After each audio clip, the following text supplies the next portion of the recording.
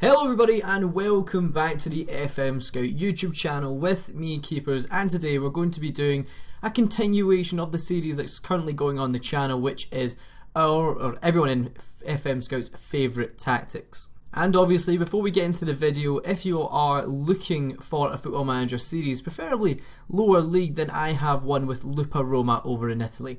So if you want to have a look at that series, then go over to my channel, the link is in the description. So as you may have guessed from the title, it is a 4-2-3-1. Now this is, obviously there's been 4-2-3-1s, Curry FM did his control tactic.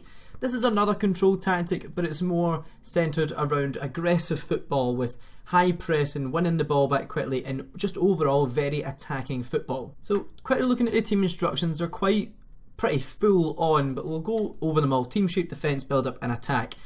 Now obviously I've got it on control. You can have it on attacking if you like. Attacking, control and counter all work perfectly. Doesn't matter which one you put it on. I've probably only changed it depending on who you're playing, but I get most results from getting it on control. So team shape, very fluid. Obviously this tactic I want everyone to work in all the different positions, obviously drop in and out of positions depending on who has the ball, etc. Tempo, higher, again want to break teams on attack, especially if you're doing attacking football. This is all pretty natural, or pretty, what's the word for it? It's pretty self-explanatory for attacking football that you need to break quickly. There's no really point in having attacking football if your tempo's on kind of lower. You want to be very quick and penetrate quickly. We've got the width on narrow as well, mainly because it is really hard to break down. And the only really disadvantage is that if you're playing with a narrow defence or narrow team shape, your opposing team can just do that back to you and you'll have problems as well. But I find narrow the most effective. Now the defence is probably the most important in the team instructions. Not really in terms of positions on the pitch or the roles, mainly on team instructions. Now it is aggressive football. It's higher line with using the offside trap and just trying to catch them on the offside and trying to win the ball back as quickly as possible. So got it on slightly higher, so they are very high. So if any balls come over the top, if it's a poor kind of goal kick from the goalkeeper, they'll pounce on that and win it back. Then we've got the offside trap as well, just to catch them on the offside. And complementing that, you will need well, not very quick, but fairly quick centre backs. For me, I've got Virgil van Dijk. You can see 16 pace, 13 acceleration. His physicals are fantastic, perfect for this system. And even more perfect for the system is Mauricio Lemos, who is basically a carbon copy of Virgil van Dijk.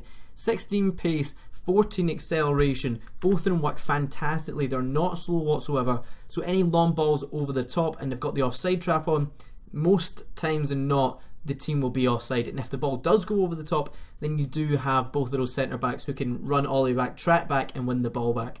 One thing that would probably increase your chances of sweeping up from long balls over the top is a sweeper keeper. I don't have Fraser Forster on that yet because he's not trained as a sweeper keeper. So I've got him on goalkeeper. Again, that's one thing that you can change and it will probably make the tactic a little bit better. So we've got closing down on more as well, so that if the team do come in your half, you're constantly pressing them, putting pressure on to either force a mistake or just get the ball off immediately. And that's where the ball winning midfielder comes in, but we'll talk about that a little bit later.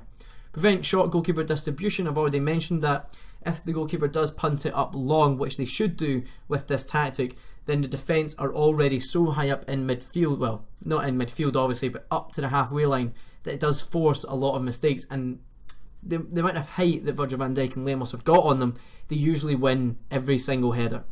You get tighter marking as well, just so individual players don't really attack the ball as often, so we've got them really under wraps.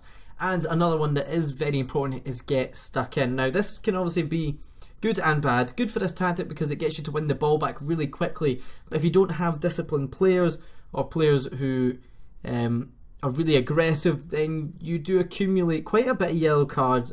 Not so many sending offs, but the yellow cards do rack up if you don't have players with good discipline. The build-up play is pretty kind of do what you want, but the fundamentals of it is play out of defence. There's no, don't want to be putting it up long because you want to keep possession, and play it out of defence is what we want. Pass into space as well, it works well with the very fluid mentality of players jumping in and out of each other's positions.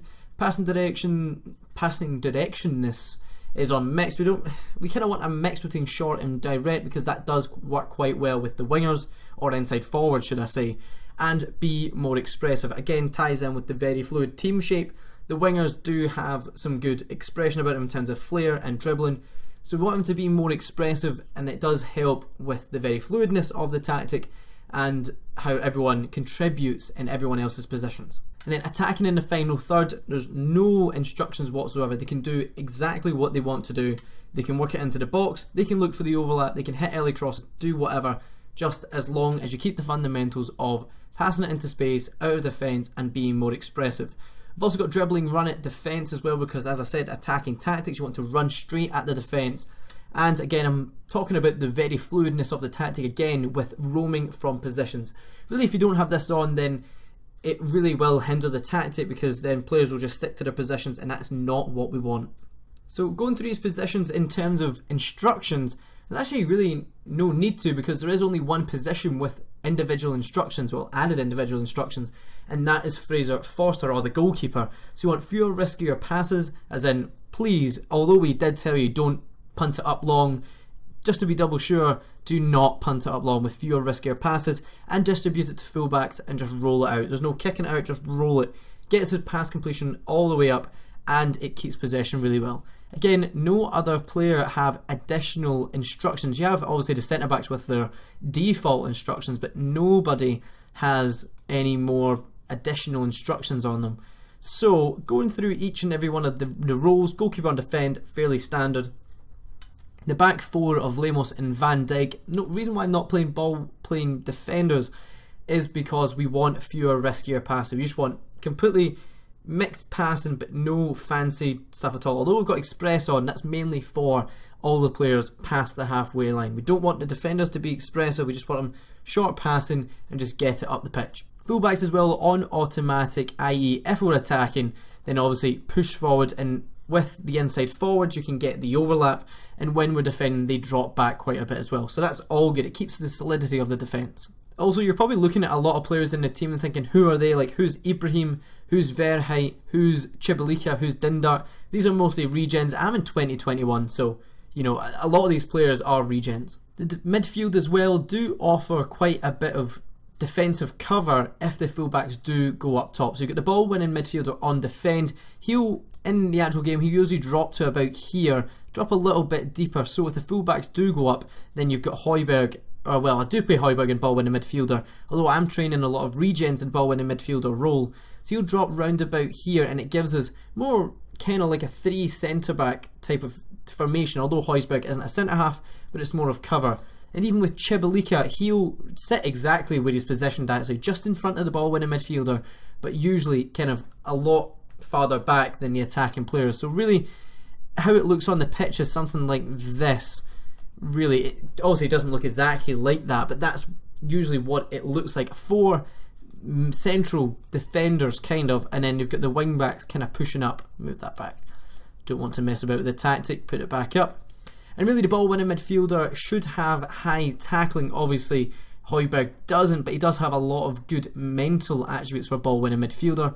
So he'll just win the ball back quickly and pass it off to Chibalika. Chibalika will do roughly the same. He'll get the ball off the ball winning midfielder, won't push too high up, and quickly ship the ball to one of these 3 players, either Marco Asensio, Dindar, well really it's not Dindar, Dindar should come out for the better winger, who by the way you should actually have a look at. How amazing is he? He's actually getting trained to be an inside forward, but enough of that regen, he's absolutely fantastic, cost me 55 million. So they would either pass it to one of these 3, so Asensio, Lincoln, I don't even know how you say his name, Wojciechowski, let's go for that.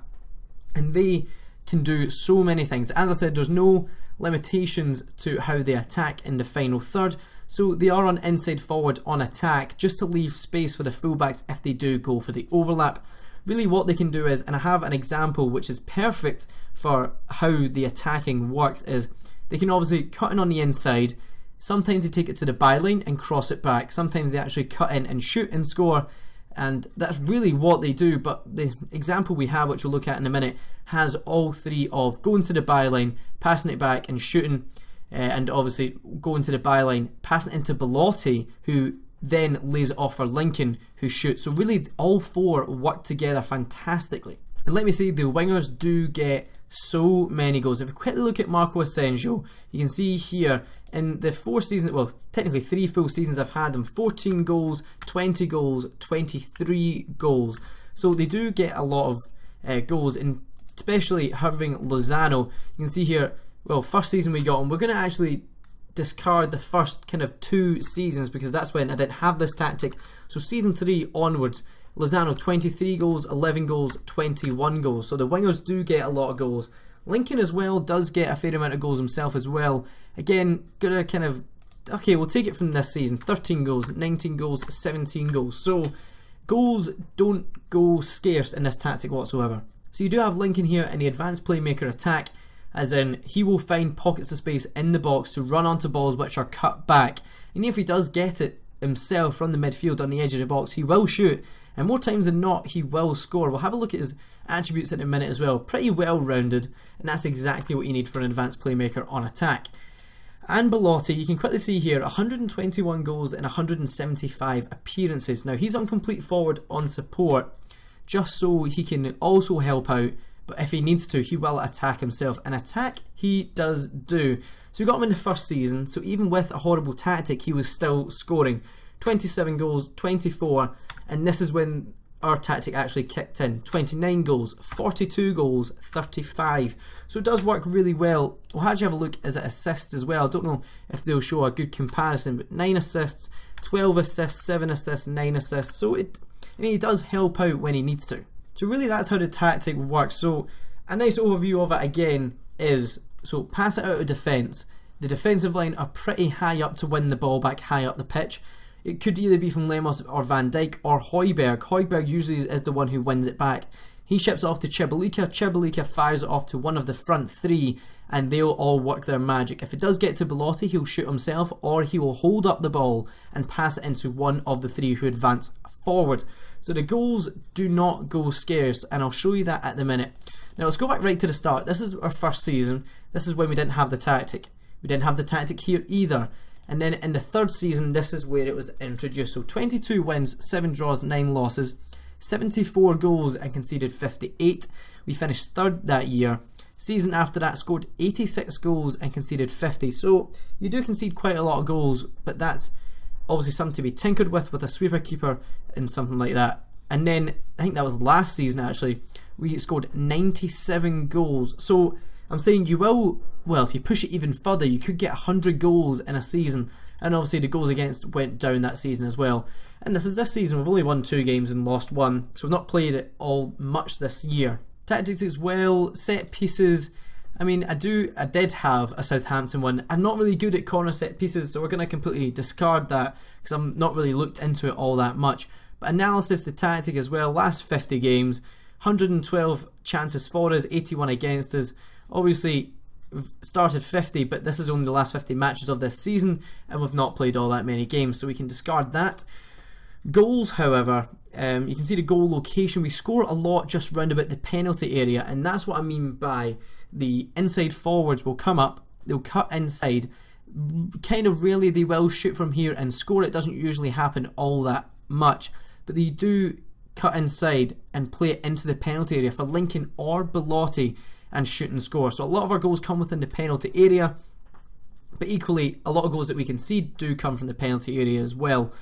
Assist location as well, a lot come from inside the box, because as I said, the inside forwards come into the box and pass it off. And obviously you've got Čebalika and Højbjerg, who can actually play passes in through the middle as well, or sometimes it is Lincoln who actually picks up the ball and plays it into Belotti. Again, the goals usually go into the bottom left hand and right hand corners, and then because the crosses are usually pretty low and they just get fired into the corner away from the goalkeeper, and that's usually how you score a lot of your goals.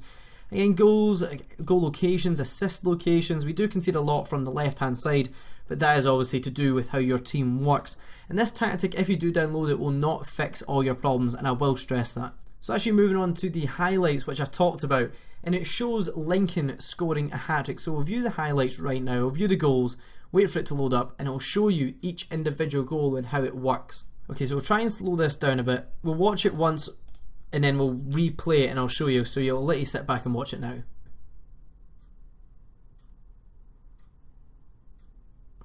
Okay, so watch that one again. So this is from a free kick, and the full-backs do get up. It automatically looks for the overlap when we're attacking. You can see our left back here does get forward. I don't know what this free kick is about. Osvaldo Højbjerg into Verheit, and as I say, cuts in, and they score from the penalty area in terms of Lincoln. Now we move on to the next goal. We'll sit and let you watch that as well.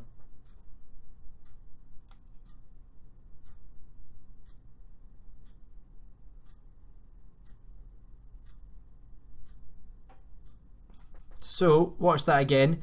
As I said, the defence, you can see Lemos actually wins this ball. They try and punt it up top. Lemos is already there to win it back and pass it, I'd say short, but there's the mixed passing direction. Then Wojciechowski, again, as I said, sometimes they cut in, they can either shoot or they'll go to the byline and cross it in low to Lincoln. And as I said, he'll shoot and get it into the bottom corners. There's no trying to get it top corners. That usually only happens with headers. Here's another one of Lincoln's goals as well. Again, we'll watch it again. Actually, no, we'll watch it from the start here because the highlight's pretty long. So again, ball up top to Assombalonga. The defence don't really cut him down already, but I think that was Chibalika who tried to win it back, and Højbjerg comes back and wins it and fires it to the wingers, which is exactly what I told you would happen. Wojciechowski again cutting in on the inside, on the edge of the box, high ball into Malangu. Malangu lays off Lincoln, and that's what I said. Well, Malangu or Belotti, either or, the centre forward position on support. Sometimes he'll shoot and he will help out, and he did exactly that into Lincoln. So all three goals. First goal, he got the full-backs overlapping and getting an assist low into the penalty area. Then the second goal, you got Wojciechowski, well, the inside forwards really going to the byline and getting across low. And in the third goal there, you got to see the striker helping out and assisting goals as well. So really, that's about it. That's how the tactic works. It's very, very attacking. So if you are looking for high aggressive football, pressing football, winning the ball back quickly as soon as it's lost, and a lot of goals from the front four, this should be the tactic for you. And I will stress again, this tactic will not work for every single team. You can't just download this, throw it in, and it'll work. Maybe it will, but chances are it probably won't. So you can download this tactic and tweak it for yourself to fit around your own team. Now, I've never done a tactic video before, so if I sound a bit kind of nervous and stumble on my words, that's probably why, because it is very intimidating when you talk about tactics in Football Manager, because it is a topic which a lot of people will have ideas on, and if you say one thing and they think another, you can get pulled up for it. So if I do sound like I'm stumbling over words or a bit nervous about talking about tactics, then that is why. But that is the end of this episode. If you have enjoyed, then obviously leave a like, comment on any improvements you would actually give this tactic, download it as well, try it out and see how it goes. I've been Keepers, and I'll see you all in the next video.